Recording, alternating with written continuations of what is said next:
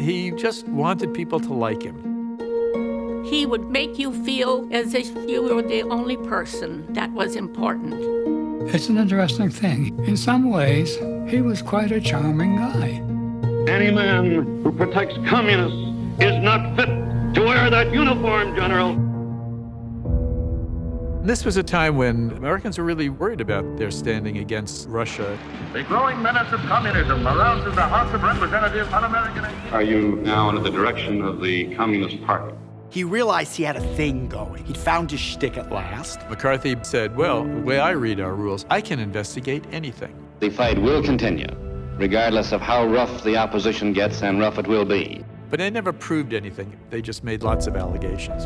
And newspapers kept reporting McCarthy's allegations. He tells a lie, and by the time you've responded to that, he's told 3 others. But it's sold papers.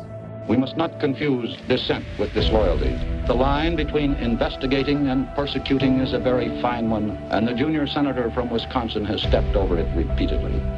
McCarthy did not retreat. He did not apologize. Whenever he was hit, he hit back even harder. It was dramatic television, real-life television.